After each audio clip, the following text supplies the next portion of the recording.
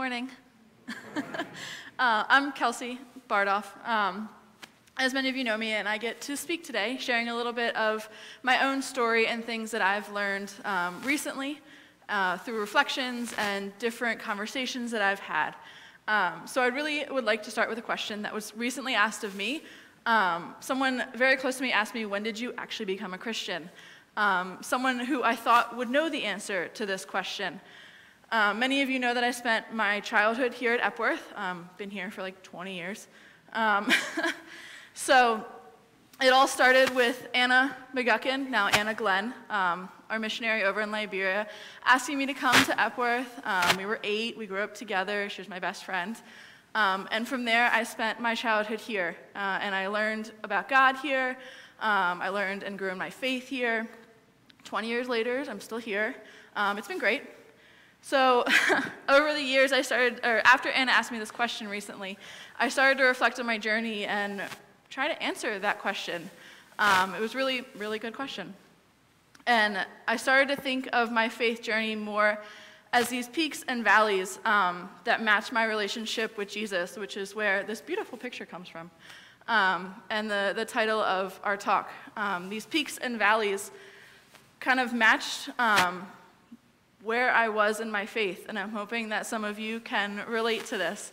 There are times when I am so close to God, I can hear him in every turn, every decision that I make, and then there are some times when I hear these earthquakes and the fire and the wind before I can hear his voice, and I just lose him very easily. So I've done my very best being here to be a follower of Christ. But during these valleys, sorry, I'm really nervous. Wow, I'm a teacher. You think this would be easy? It's not. So give me a second, and I'll calm down eventually. But yeah, you guys are not 15, so it's a little more nerve-wracking.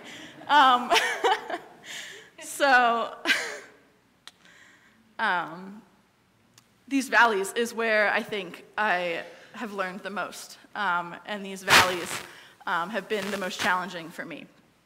I've never really stopped loving God. He's always been there. I've always been able to feel him. But these valleys that we have, and I think everyone has different ones, whether they're anger or temptations or busyness of life, have really pulled me away. And I think my biggest one is actually comfort.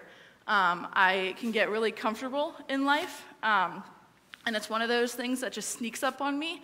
And before I know it, years have gone by or months have gone by, and I've just been passive or I've been busy. Anybody else really busy?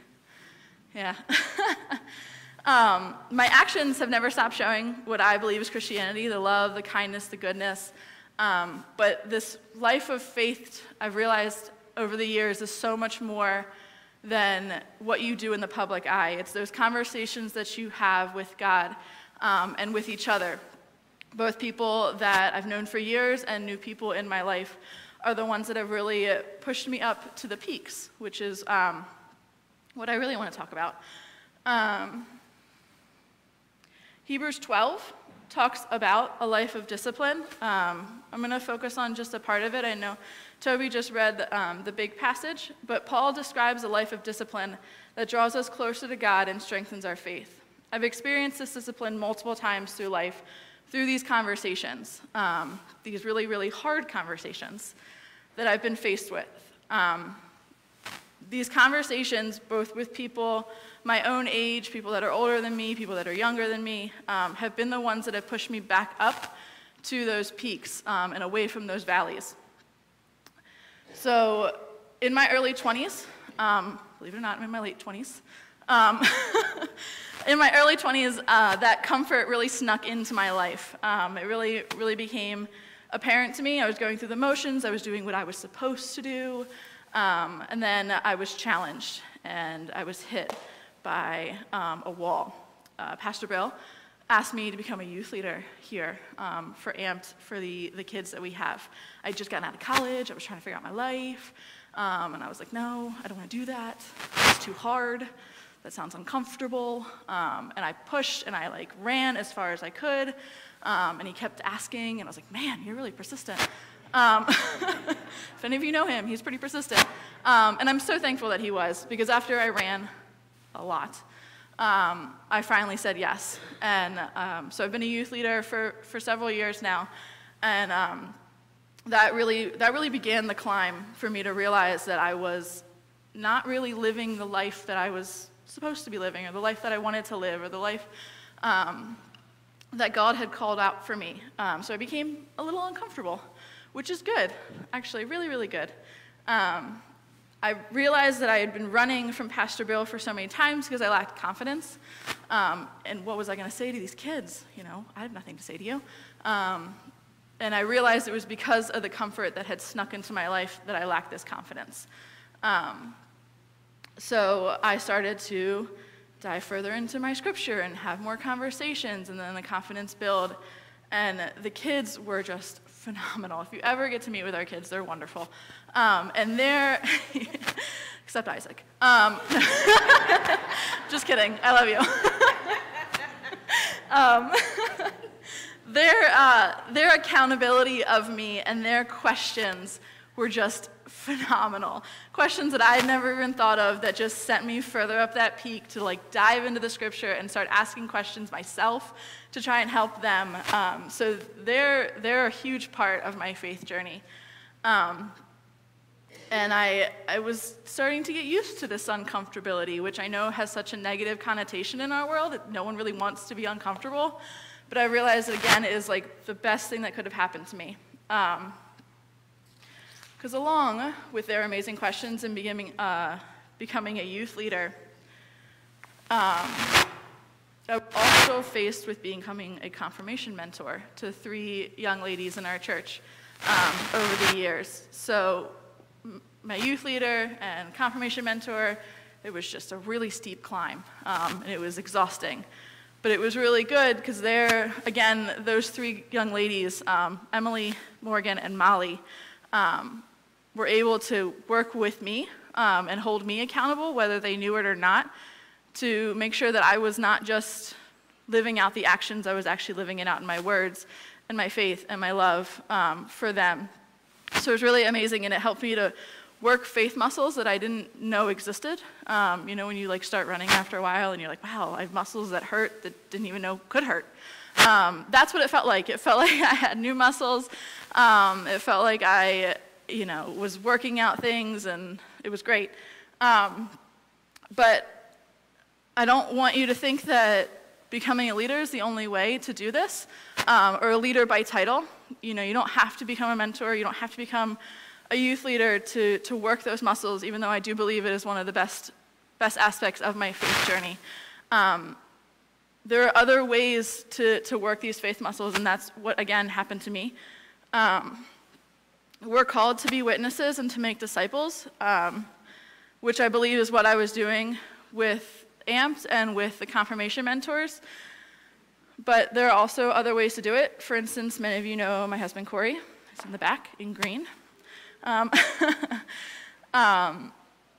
I know he's spoken on our story before.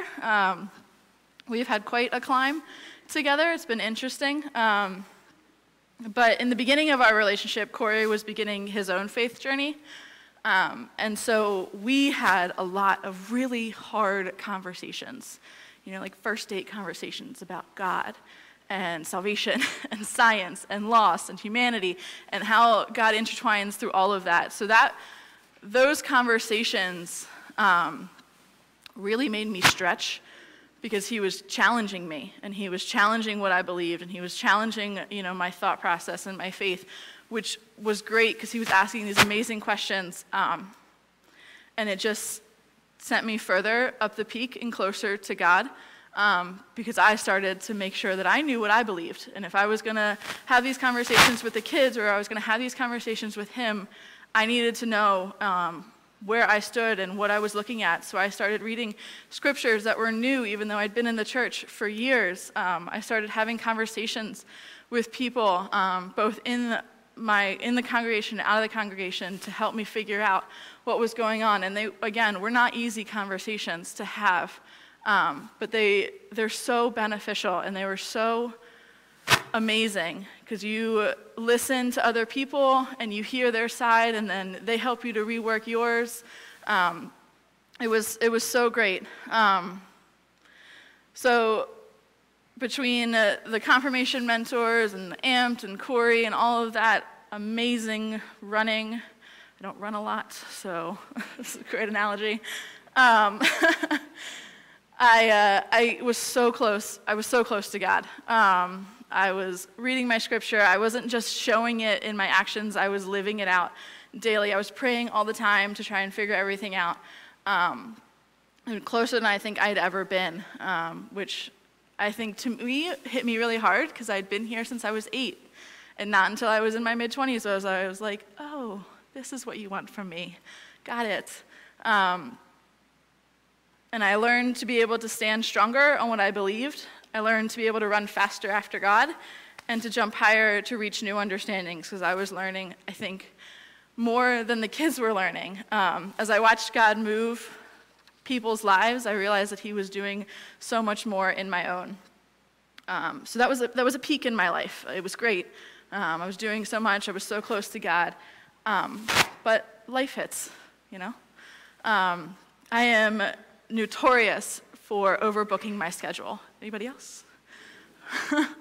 Notorious for it. And that was my downward spiral. I became really busy. I started doing all these things. I went back to school, and just like my schedule filled up quickly. And that's where the comfort kind of snuck back into my life because I was focused on the things I was doing rather than, my relationship with God. I believe that I had done my job as a Christian. I had witnessed to others. I was a youth leader. Like I was doing what I was supposed to do. But this life is not, this Christianity is not a job that we do. It's life. So unfortunately, I had lost my desire to search further or to push my understanding of God any further because I had gotten comfortable. So, of course, God intervenes, thankfully, and through the people of this church and through my friends, actually. And this is jumping years. This is like recently in the last couple months. So this is still new, and this is still fresh to be able to try to figure it out. So bear with me. God faced me with another challenge, another hill to climb. I've recently learned that I thrive through challenges, so I'm really glad this happened, and I learned to grow a few new muscles, like standing up here in front of all of you. This is terrifying. But it's a good muscle to grow. It's training and discipline that brings us closer to God. Again, just as Paul describes in Hebrews 12, I've been going to this verse so often, that discipline isn't always fun, but it pays off. Those who are well-trained find themselves mature in their relationship with God. That's Hebrews 12:11.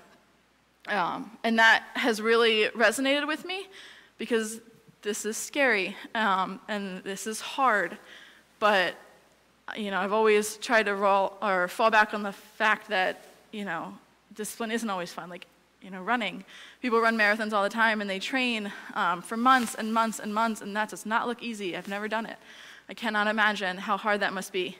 But it pays off in the end, and you get so much more out of it when you run that marathon, and this is the race that we're running. So the training that I've recently found myself in is through these tough conversations.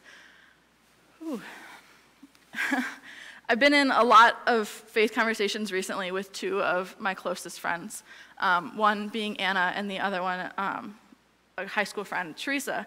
The 3 of us have been discussing our faith journeys together. Girl talk. So we, Anna and I have spent our life together, and Teresa has been a huge part of it. She's early in her faith journey, so we've been really having deep conversations. And one night at dinner, we were having these conversations about salvation. What does it mean to be saved? What does it look like? Is there a time that's too late? And I discovered that during one of these conversations, as we were trying to have it, Anna and I didn't interpret something the same way. And we didn't see something the same way, which was new. As I said earlier, Anna played a huge part in my faith journey.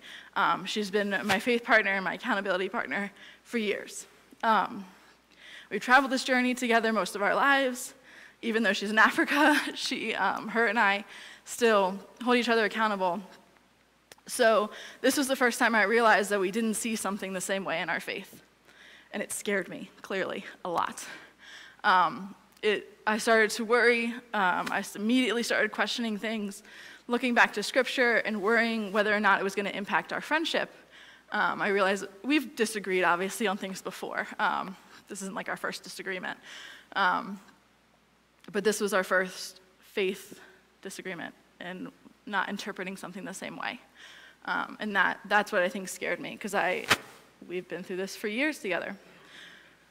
So my climb happened again because I was in a valley. I was comfortable in my faith. I was busy. And I recently was pushed further up to this peak because not only was I searching for answers to the questions I now had after these conversations, but I was also trying to help Teresa understand and help her to kind of figure out her new understanding, the multitasking of life. And through the questions and hard conversations, I found such a deeper meaning than just the answer to the question that I originally had.